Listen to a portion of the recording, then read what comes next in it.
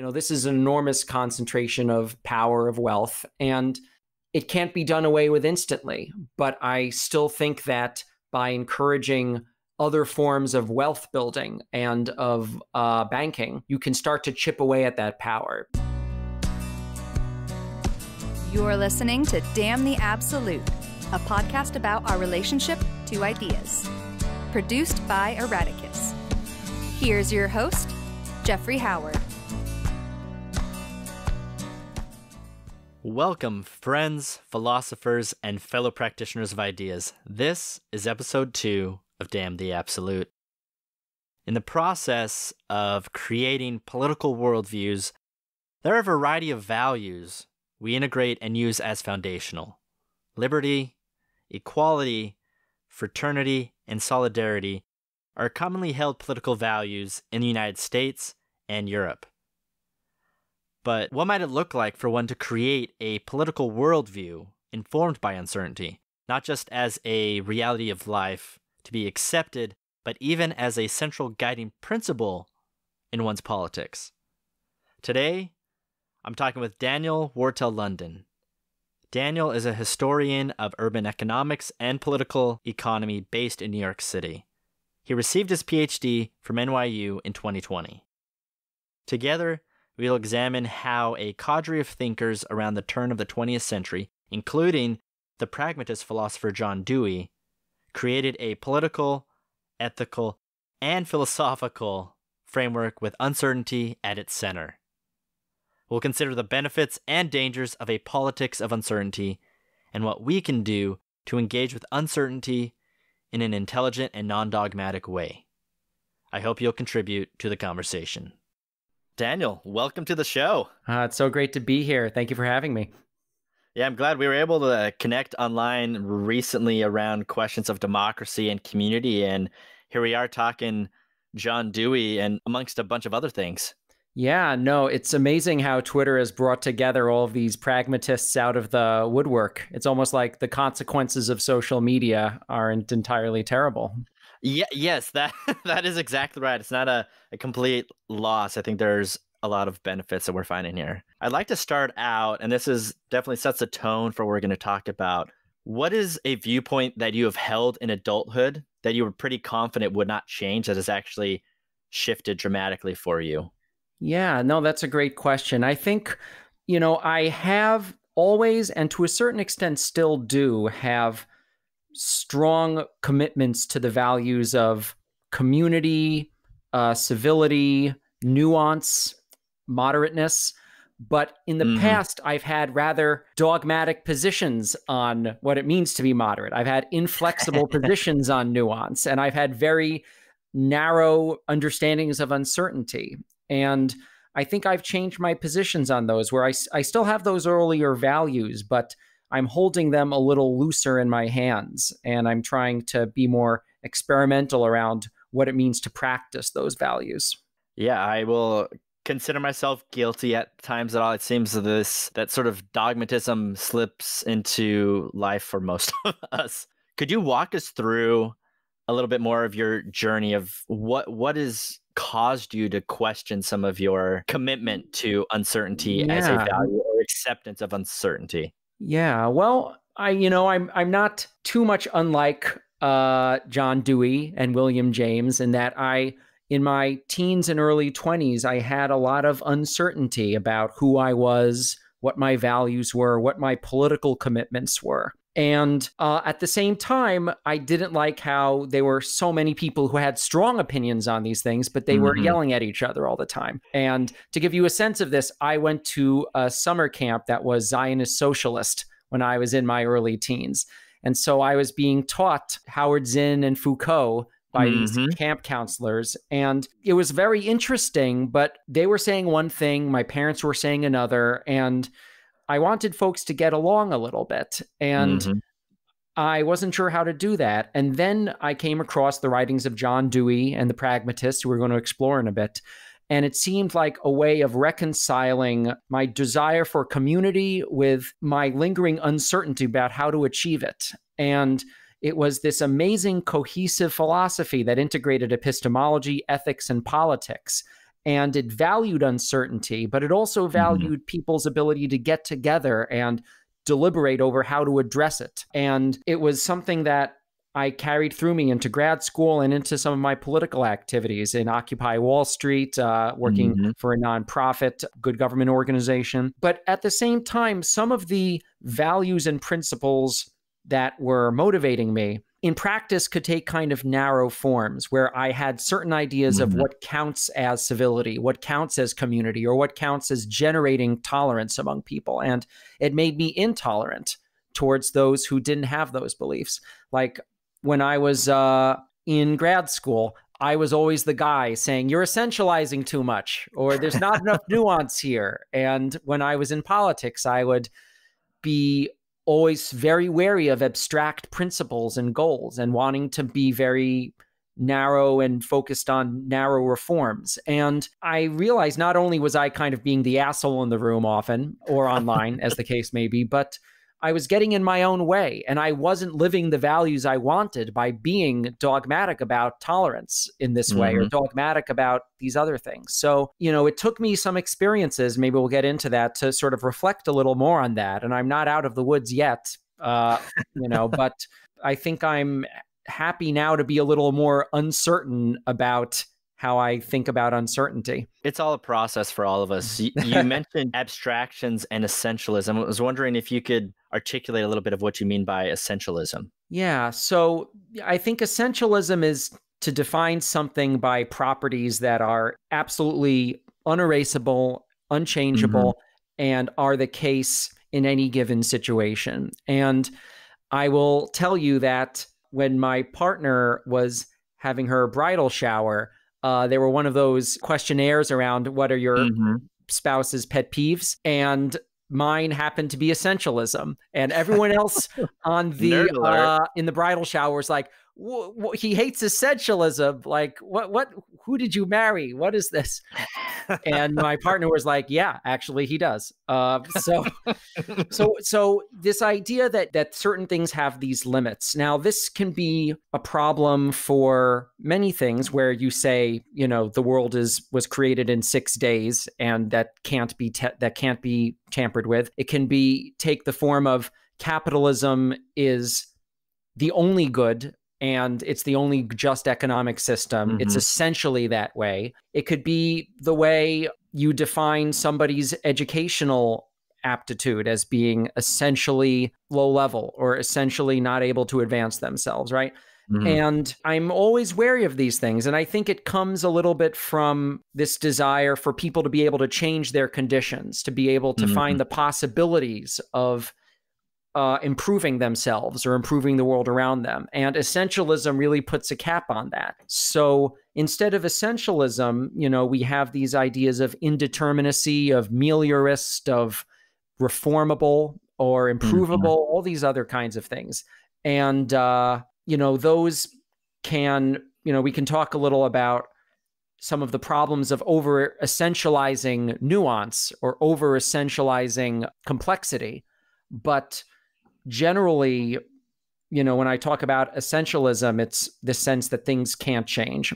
In talking of essentialism, some additional examples could be of gender is essential, that there's an inherent nature within being male or female or masculine or feminine.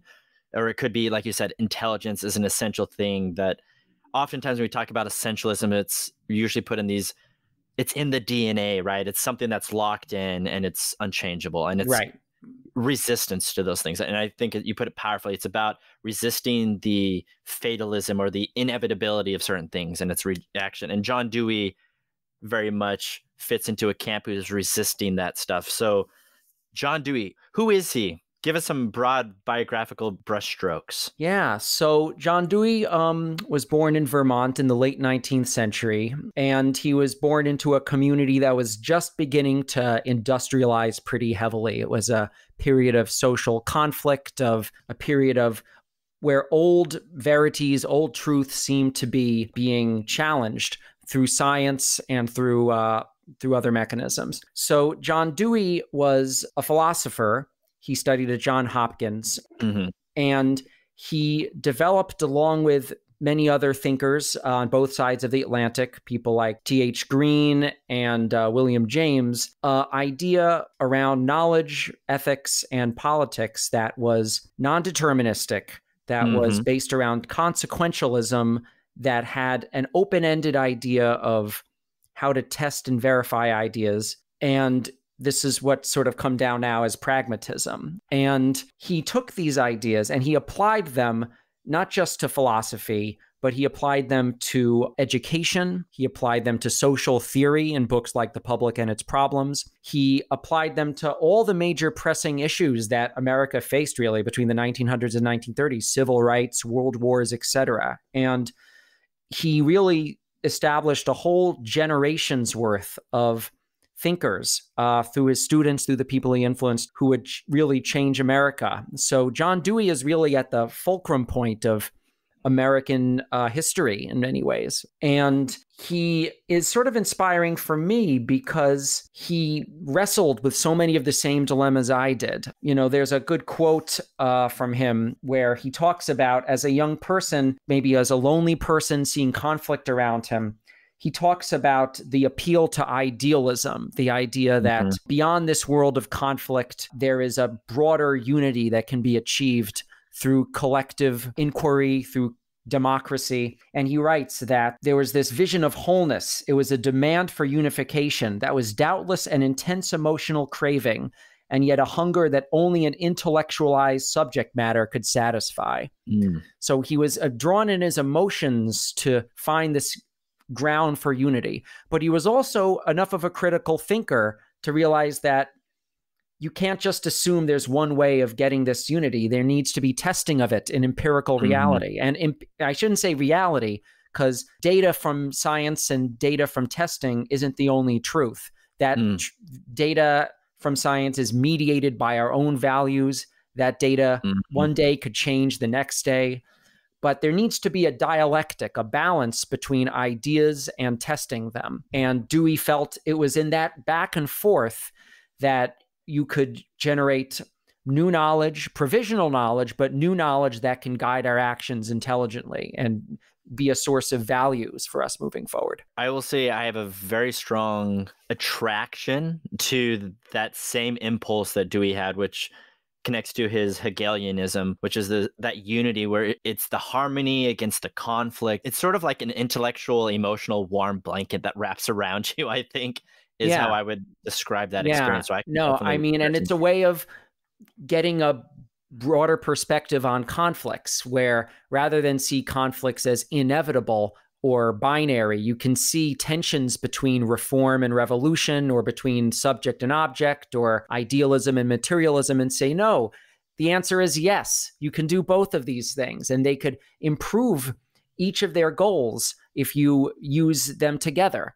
It's this flexible way of viewing conflict as arriving at a higher synthesis. And some people would criticize that for being too utopian, and we could get into what that might look like in practice. But as a way of, it's such an optimistic vision that you can apply to conflicts around you, that within this thing, something better can come if we all can find the truths of both perspectives. And now there's an intellectual historian, James Kloppenberg, and he has a book entitled Uncertain Victory. And he includes in there John Dewey amongst a group of several American and European thinkers, and he refers to them as the philosophers of the Via Media. In Kloppenberg, he says this about Dewey: we must relinquish claims to knowledge that is precise and final. The best we can do is to understand hermeneutically. We come to knowledge in the human sciences much as we come to the knowledge of a friend. And even after we peel away layers of misconception and ambiguity, something impenetrable remains, because no experience other than our own is finally accessible to us from within. And this points to pragmatism. How would you explain pragmatism and the pragmatic theory of truth? Because they play a big role in John Dewey's work and what you're talking about here. Well, I think I'll focus on uncertainty and John Dewey and how he tries to wrestle with these things pragmatically. So that quote is wonderful. There's the sense that no knowledge is final, and knowledge can't be achieved by either logical principle, the idea that you can receive knowledge purely by deductive logic, getting the truth from on high, but you also can't get the knowledge purely from passively receiving data from the outside world, from science, because data is always mediated by your own subjectivity, by your own biases. Nothing speaks for itself. So in order to figure out what knowledge is, it's more about what knowledge does, what we do, and what the consequences of our action are. So knowledge is arrived through activity, not through contemplation. That's the number one thing for pragmatism. The other thing is where do you test this knowledge? Where do you find the results of your activity? It's not, as we said before, in pure abstract thought, thinking of eternity, but it's also available to us in some form. And it's available to us through experience. And experience is something that happens in the moment. It happens as a kind of fusion of empirical realities and our real emotions and our real values in combination with one another. And it's an experience that we test our knowledge. And the third thing about it is it's intersubjective, which means that no one of us has claim to the truth. No one of us can do one of these experiments and say, well, I have the answer, because we all have different perspectives, different opinions, different things to offer. And so truth comes through dialogue and deliberation over the meaning of these experiments. And this can apply for knowledge, let's say, but it also can apply for politics. And this is where I am most compelled by Dewey, this idea that all of us are affected by social consequences, let's say by pollution, by income inequality, but we don't know who else is affected by them, and we don't know what's causing them. And we all have theories about these things. So for Dewey, all that democracy is, or that I should say that the state is, are people together trying to experiment on what policies lead to what consequences, and endlessly deliberating and trying to refine those actions, those policies, so that they have better results. And in the process, so democracy is the means of doing this. And in order to do this, we need to be able to be empathetic towards one another, to see their perspective. We need to be in communication with one another. We have to have common values or common standards in order to speak the same language and arrive at policies or consequences that are more desirable to us. So democracy is both the means and the ends of this. We want to create a more democratic society where all of us can have a say in what affects us. And in order to do that, we engage in these deliberations. And it's not just a process of politics, but it's a process of ethics, because in the process of deliberating, we form stronger social bonds with each other. We form empathetic ties with one another. So it's ethical, it's epistemological, and it's political. And it's also radical, because the implications of this are that in order for deliberation to happen most effectively, we need to be in solidarity with one another. We need to have an equal voice, and we need to have a degree of liberty to speak what is on our minds and to really say what the effects of these political consequences are, of the effects of public policies are, right? So Dewey has this very dramatic quote, and I'll read it here. "The objective precondition of the complete and free use of the method of intelligence is a society in which class interests that recoil from social experimentation are abolished. It is incompatible with every social and political philosophy and activity, and with every economic system which accepts the class organization and vested class interests of present society." So if you have a society where there's certain actors who don't want this democracy to happen, if you don't want this kind of deliberation over what is affecting us to happen, then it's bad ethically, it's bad for knowledge, and it's bad for politics.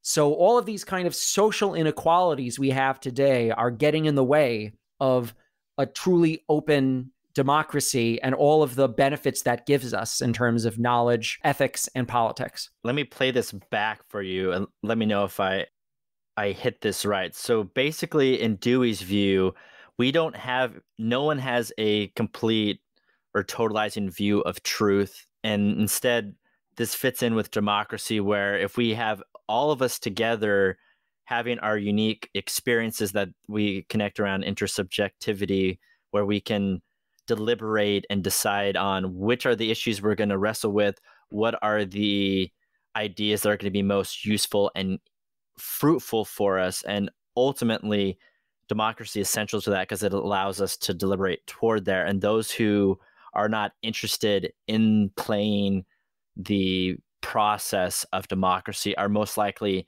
vested interest or status quo entities who are not interested in acknowledging necessary change. I think that's largely true. And I think that the inequalities that we have in this country or in any country, inequalities prevent us from engaging in this dialogue, and by extension, the interests and processes that generate those inequalities, right? So that's what we mean by vested interests here. So it is a call to change things fundamentally. And I'll get, one more quote here. And this is from Walter Lippmann, who was a brilliant student of Dewey's, at least in the terms of following his philosophy in the early 1910s. And he says, "There is nothing accidental than in the fact that democracy and politics is the twin brother of scientific thinking. They had to come together.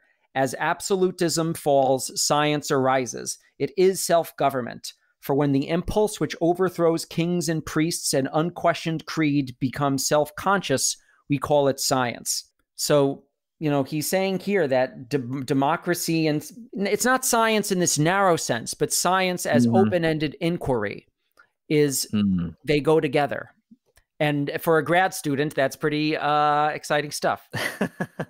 Yeah, there's definitely a sense in there in which, for someone like Dewey, that does still echo some of that unifying Hegelian thought, where there seems to be all these things can kind of come together: democracy, science, epistemology, ethics, in this unifying way. So it seems that Dewey never quite escapes, I guess, Hegelian viewpoints of his earlier philosophical days, and he tries to move past that, but it still kind of lingers.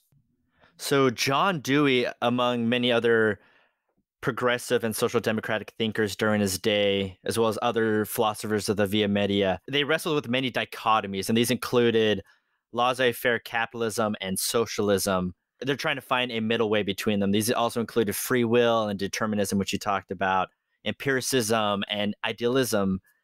Another one, really big, difficult one that I'm not sure anyone's really found a clear resolution to, so I'm naturally going to see if you have. And that one is the tension between decentralized democracy versus a more expert or centralized bureaucracy. How have you or Dewey reconciled some of these dichotomies? So I think one of the big one was reform and revolution. I think that's one of the big ones. I think that in the late 19th century, there were kind of two poles. On the one hand, there was a sort of laissez-faire liberalism that sort of accepted many aspects of society back then: private ownership of property, restricted franchises, all these other things as kind of essential and good. On the other hand, you had branches of critics, people like Karl Marx or Henry George, who thought that not only were these things bad, but they were fundamentally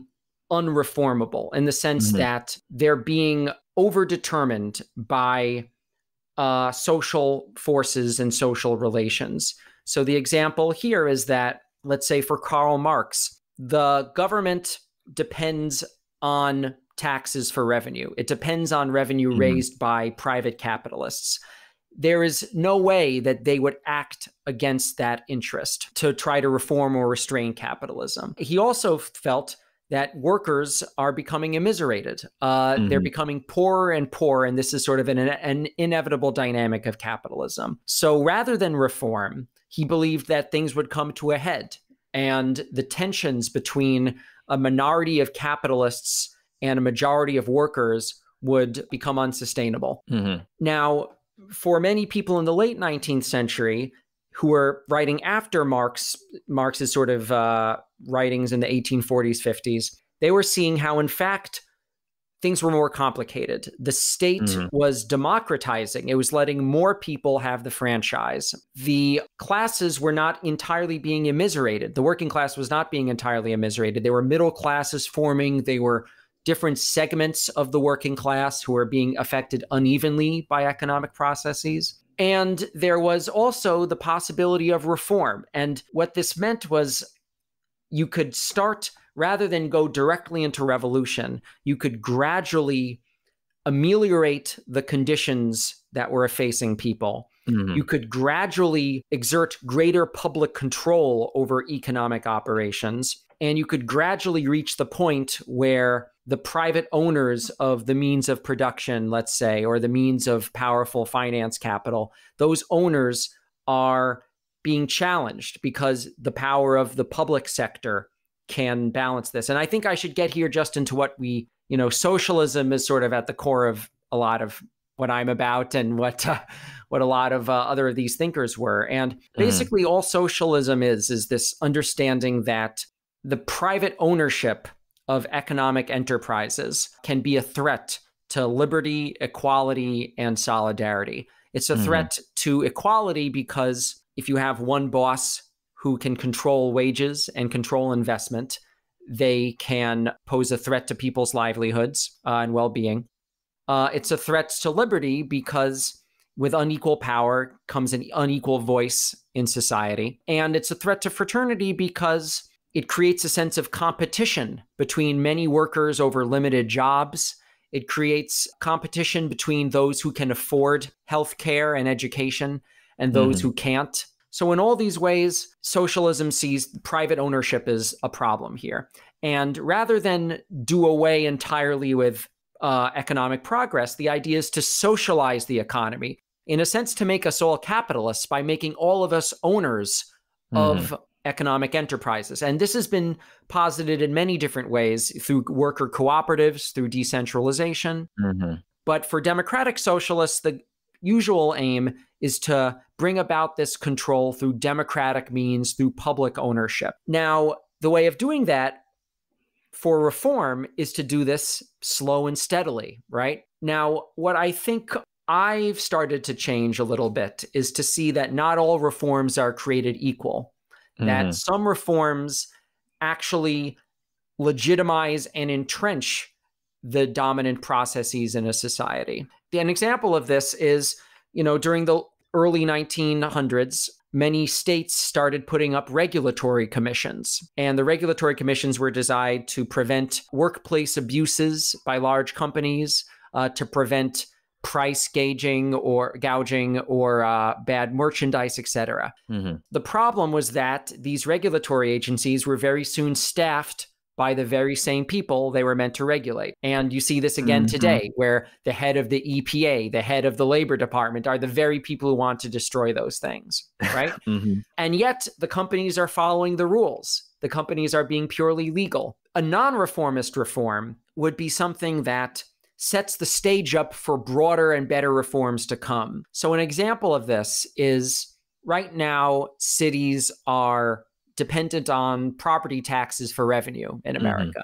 This gives greater power to large property owners. Now, one solution is just to get out the guillotines. But another solution, maybe a little more practical, is start to displace that power by shifting the grounds of public finance away from property taxes and more towards revenue that's generated by worker cooperatives, by municipal enterprises. And even though those things aren't going to change the whole system, it's going to do many things. It's going to help give jobs to people who need it. It's going to help the economy of struggling communities often, because a lot of these big taxpayers aren't necessarily helping with revenue, with economic growth. And it also makes the public sector a little more free because they don't have the fiscal veto power of a bunch of taxpayers who will just say, if you don't do what we say, we'll leave, right? So that sets things up for broader policies to come, right? For more progressive policies to come. So that's an example of a non-reformist reform that sets things up for later stages. So that was kind of a change for me, right? Because I needed to not just think of reforms as what's the easiest to do, what's the best thing to do, what's the easiest to do, but what's the relation of my ends to means. And this is, one of the biggest criticisms of something that Dewey did in the 1910s about how he understood the relation of means to ends. I would like to know, what is your viewpoint on a land value tax as an alternative to address some of the inequalities and addressing some of these ends you're trying to reach? I should say first, John Dewey was an enormous advocate of Henry George's land value tax, and he consistently criticized the New Deal in the 1930s from a Georgist position, because he was saying how all these federal grants on behalf of homeowners, on behalf of struggling industries through new infrastructure projects, all of the benefit of that revenue, of that funding, is going to go to landlords whose properties will raise in value because of those reforms. And the way of stopping that would be to levy taxes that would capture any upward increment growth in land value. Now, I think that's a great way of raising revenue, and potentially it can have a lot of other positive effects too, and how we use land. It can erode land speculation. It can redistribute wealth, all these things. But there is sort of a problem, which is that, is the goal of the land value tax to get rid of land speculation, or is it in fact to encourage more growth? And what I mean by this is, I'll give a historic example. In the early 1900s, New York City and many other cities had Henry George advocates of the land value tax on their tax commission. And they wanted to promote real estate development because that was the only way to get that land value up and to get and to tax it. So just because you have this tax doesn't mean it's going to prevent vested interests from wanting to promote real estate development to increase the returns on that tax, right? So the tax alone is important, but it needs to be understood with how it can reinforce certain patterns of development. The state can be as much of a capitalist as anything else in the sense of wanting to maximize revenue for itself. Dewey, and amongst these other philosophers of the Via Media, there was really a lot of emphasis on historicism and the community-based nature of truth, addressing political problems. And as you talked about, they tended toward reform as compared to revolution. I'm curious, and I want to take this to a more personal place of your own specific local communities for you. What are some political reforms that you would like to see that you think would be a huge benefit to those local communities? Yeah. But also some even bigger ones for the United States, if you want to offer up some of those. I'm interested. Yeah. Well, I think that what I said about public finance certainly fits a lot with that. But I think the kind of reforms now where we have these too big to fail banks that basically are able to act with a kind of autonomy because so many in the public sector and the private sector rely upon them for loans. This is an enormous concentration of power, of wealth, and it can't be done away with instantly. But I still think that by encouraging other forms of wealth building and of banking, you can start to chip away at that power. It's not just about the reforms. It's about how can you develop reforms that actually improve the ability of certain groups to win greater power, rather than just reforms that ameliorate people's lives, which is great, but that still leave them dependent on the next election cycle to see if those reforms are going to be reproduced by another administration, let's say. You're alluding to here some of the uncertainty that Dewey and some of these other thinkers were trying to accommodate for and acknowledge. And you're touching on this notion of some potential bad actors and some of the dangers of having a politics of uncertainty. Could you elaborate a bit more on what some of these dangers have been and how they've played out? So, I think the greatest example here is during World War I, John Dewey was an advocate of the Great War, of the U.S. intervention. And he believed this because on a pragmatic level, he didn't really see an alternative. He felt that the power of the U.S. government was such that it was going to get involved anyway. And rather than sit on the sidelines, he believed, progressive intellectuals should join the war and try to use it for their own ends. And what he meant is, in order to fight a war, maybe as part of that, the government could nationalize some industries, or it could try to improve working conditions for people in the factories. And so he was trying to be pragmatic and seeing the war as a means to another end. And he was criticized heavily from this, both from Marxists, let's say, who just felt he was caving in, but a more generous critique was from a former adherent to pragmatism, who was Randolph Bourne, who was an amazing social critic in the 1900s, 1910s. And he had this great line about Dewey in this later essay called Twilight of the Idols. And he said, to those of us who have taken Dewey's philosophy almost as our American religion, it never occurred that values could be subordinated to techniques. We were instrumentalists, but we had our own private utopias so clearly before our minds that the means always fell into its place as contributory. And Dewey, of course, always meant his philosophy, when taken as a philosophy of life, to start with values. But there was always that unhappy ambiguity in his doctrine as to just how values were created. And it became easier and easier to assume that just any growth was justified and almost any activity valuable so long as it achieved ends.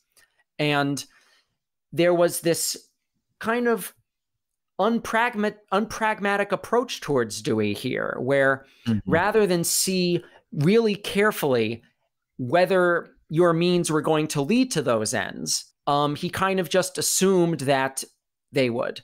And Bourne went on to have this great line: the defect of any philosophy of adaptation or adjustment, even when it means adjustment to changing living experience, is that there is no provision for thought or experience getting beyond itself.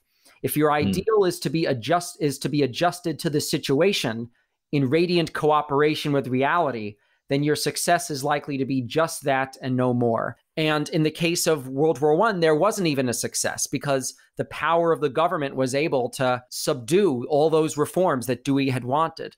So what this means for me is that you need to be able to really think carefully about what your means are going to accomplish. And that means drawing from different social theories that might have uncomfortable things to say about how deterministic some kinds of social structures are.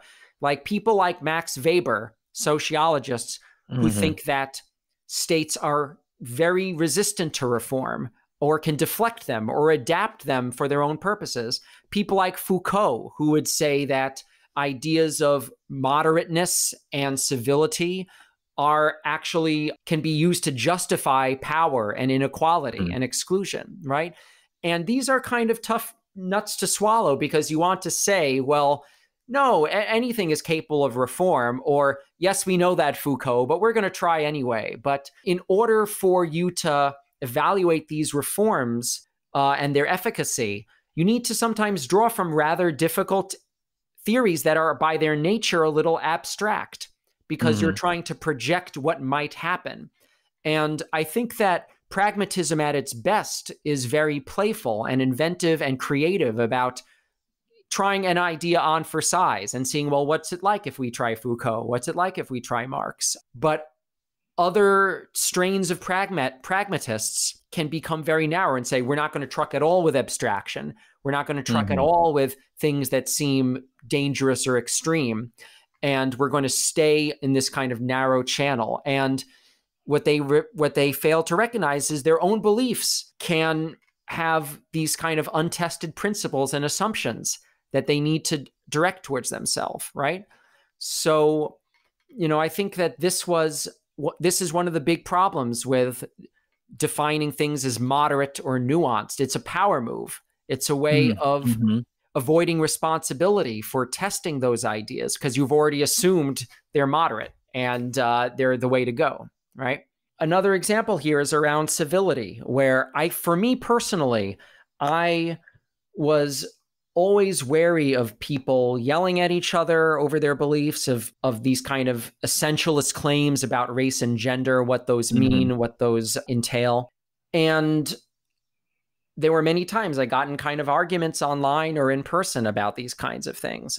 But then I was sort of realizing in my classes, like, I'm being the asshole. I'm not contributing to civility. And rather than reject these different opinions, maybe I should see that there's a way of achieving community through listening to anger and through responding in a way that's not just a shutting it down, right? And, one of the people who inspired me here was Audre Lorde, this amazing New York poet and philosopher and thinker, this person of color. And she loves Whitman. She believes in solidarity. She believes in intersectionality, but she also has an amazing essay on the utility of anger and anger as a way of clarifying people to each other, of a way of actually dismissing or getting away some of these biases that we have or these assumptions, and if it being a form of truth. And that could be taken too far, but in reading it, it kind of shook me a little bit. And it reminds me of all these other examples, like people who were kind of the new atheists in the 90s and early 2000s who felt like religion is incompatible with rationality and reason, and how they could take that belief to kind of uncomfortably, you might almost say, fanatical levels, right? So, history is rife with these kinds of things, and it just makes me want to slow down a little bit, and it makes me want to look at things that might seem on their surface to be antithetical to my values around anger and abstraction and essentialism, and not to shut that down immediately, right? So there's this amazing essay I read not so long ago by Peter Elbow, this author of writing, of English, I guess. And it's called The Uses of Binary Thinking. And when I first read this, I was like, what could this possibly mean? But what it just means is, rather than take two sets of conflicting ideals and assume that they're incompatible, or to create a kind of too quick Hegelian synthesis where it's like, oh, it'll all come out all right in the end. Individual liberty is the same as social equality. And just imagine they easily overlap. What this means is getting these two ideas, holding them in place, even if they seem dramatically opposed and dramatically essentialist, and saying, how can these things inform one another? Where do these diverge? Where do these converge? And what can we do with holding both of them in our heads at the same time? And this idea of the non-reformist reform is one of those things, where you see reform as a pathway to broader changes, but not just any reform. It needs to fulfill certain criteria. And you're always going back and reassessing these categories. But I don't know, it really was helpful to me to think in these terms, the uses of holding these two things together, of binary thinking. No, I have to applaud you here for, on the one hand, you've sort of valorized uncertainty, showed a lot of its benefits, and you've also offered some challenges on how we can sometimes be dogmatic about uncertainty. You've also celebrated and showed some of the benefits of Dewey and his legacy of thought. I'm wondering, who do you find to be some of his most rigorous critics? I mentioned Randolph Bourne before, but I think another one would be Jack Diggins, who was a professor of mine at the CUNY Graduate Center, who was a historian of conservatism, of American ideas, of the left. He wrote an amazing book, Promise of Pragmatism. And he sort of goes through how many of the deep assumptions of James, of Dewey, of all the pragmatists, he sort of contests a little bit of them. Like, democracy can be defined as, the tyranny of the majority, right? Is truth supposed to be that, just the tyranny of the majority? W.E. Du Bois, in fact, called democracy, the great Black activist, W.E.B. Du Bois once called democracy a kind of tyranny, right? Is that how we want to justify decisions in politics and in epistemology? And he also had this really good thing about testing ideas, which is just that pragmatists talk a good game about looking to the past for knowledge.